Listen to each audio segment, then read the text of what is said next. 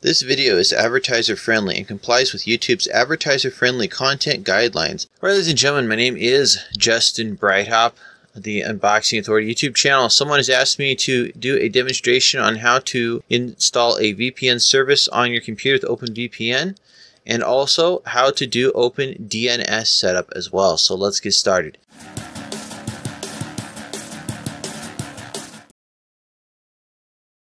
Do you want to learn to follow the commands of the Almighty One True God?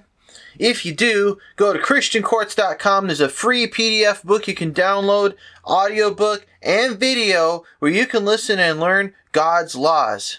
Make America great again. Help establish Christian law in communities all across the world. God bless you. This video is brought to you today by Blazing Hog 4G LTE. Get blazing fast internet speeds up to 150 megabits per second. You get $49.99 off when you use the code and the phone number in the description of this video, or the code right below my finger here, the coupon code. It works anywhere, rain or shine, within 5 miles of an AT&T or T-Mobile cell tower. Check it out.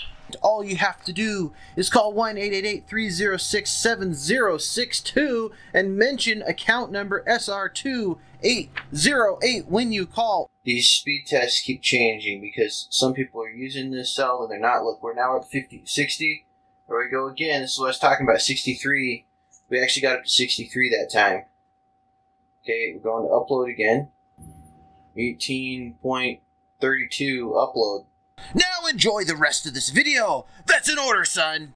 First thing you're going to want to do is go to justuselinux.com and install Just Use Linux on your computer. I have tutorials for that on the website, so you don't need to ask me and don't need to show you because it's shown on the website. Once you've done that, or even before, you need to sign up for an anonymous email address. So you can go to riseup.com, you can sign up for an email address, or you can go through another anonymous email site. Once you've done that, you need to sign up for a VPN service, such as Privacy VPN or OpenVPN, one of the other VPN services in the description of this video, or one that accepts Bitcoin, and you need to get an account with them, and they are going to send you an OpenVPN file. Alright, so once you get your file, it's going to look like this. It's going to say OVPN at the end of it, .ovpn. Now all you got to do, if you've got username and password, is go down to your network manager, go to edit, so you hit add new connection, go to the very bottom and hit import a saved VPN configuration. Hit create. Now just select your file that you got in an OVPN from the people that sent it to you, your VPN company, and hit open.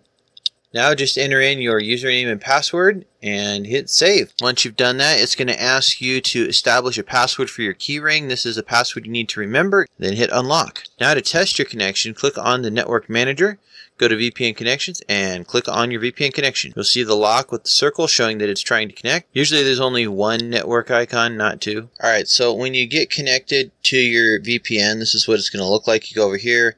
Right now I'm just connected to Proton VPN. I was having some problems with them the last couple of days because they're free VPN and they don't always work. Sometimes I have to connect several times to get through, but I have.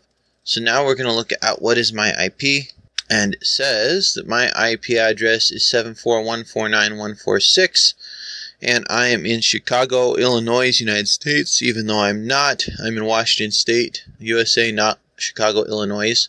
And so this is how the VPN is working. It is changing my location. It's changing where my internet connection actually comes out at. To disable a VPN, you just go over to VPN again down here and click on it, and it disables it.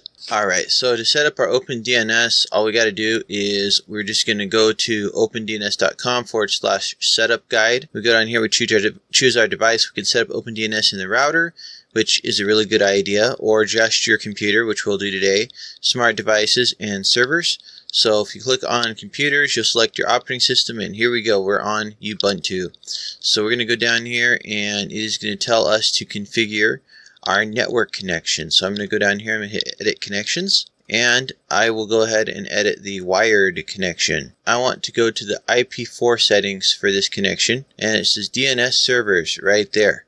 So now we are going to stick in the DNS servers. So they're telling us to do these ones. So we're gonna put both of these in on one line, which is an interesting way to do it. I usually put them in on a separate line, but there's how they're telling us to do it. And it says OK. Then you reboot your machine. Now you don't have to reboot your machine. I'll show you what you do. So we hit save. Now we might be able to do the same thing for our VPN as well. So we'll go edit, and we're going to go to IP4 settings for this, and we'll go ahead and stick our DNS in for our VPN as well. We're going to disconnect. So in disable network, enable networking, and now if we go to information, we might see, so our secondary DNS is the one we selected, 208.67.222.222. Now this is why you want to change your DNS settings in your router, because your router, which in this case is 1.1 and 1.3 is ours, but it's 1.1. You want to change these settings in your router as well, and your modem and whatever, to make sure that all your traffic is going through the DNS server.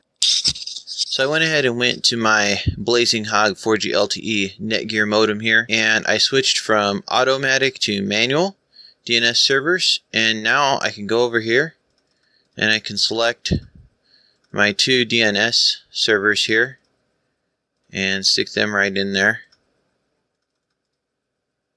Then all I got to do is hit submit, and it will save that, and then I need to reboot my modem, and it will use these DNS servers and pass that along to all my other devices on the network to help me to be more anonymous on the internet. Thanks for watching the video. Please like, comment, share, and subscribe. And just bless you. Please click the links in the description of the video and go to christiancourts.com. Click the donate button because we need your help. Get the Blazing Hog 4G LTE internet. It's available anywhere there's T-Mobile or AT&T signal, within 5 miles of a cell tower or 20 miles with a repeater. Okay, it's really fast, especially in rural areas or areas where there's no other people around. It's just super fast. Okay, the other thing that you need to do is check out Straight Talk. I've got a coupon for Straight Talk, and if you use that coupon, you're going to get a month free worth of bonus points when you sign up, as long as you enroll for the bonus point program that they've got, the rewards. And every time that you make a purchase, you're going to get more points as well, and then I'm going to get points. So if 10 of you sign up for Straight Talk, I should get 2 years of free service worth of points, and you guys should get 2 months of free service each. It works on Sprint, it works on Verizon, and it works on T-Mobile and AT&T. Okay, it works on all 4 networks. You can bring your own phone, you can bring your existing phone, especially if they're unlocked, over to Straight Talk, and you can switch between networks. All you gotta do is have either a GSM phone, a Sprint phone, or a Verizon phone, and you can switch between the networks. AT&T and T-Mobile are both GSM, so you can switch between them.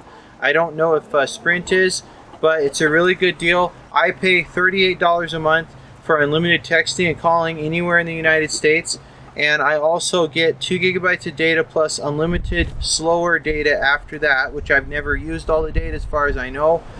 You can get bigger, better plans. You can get fully unlimited plans from Straight Talk, but I only pay $38 a month. I use my Blazing Hog for all the other internet, okay, and you guys should do the same. You can also check out howtobuildamoped.com and How to Win in Court. Those are great resources as well.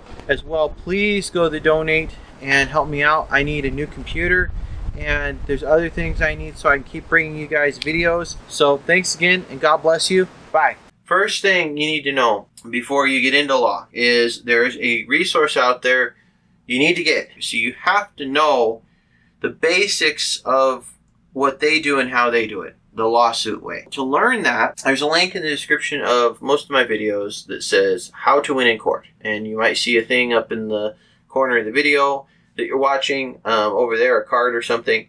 And basically what it is it's a thing you pay, I think, $250 for, I think, a year of access to it. You can go through the course in, I'd say, about a week. They probably say you can go through it faster than that.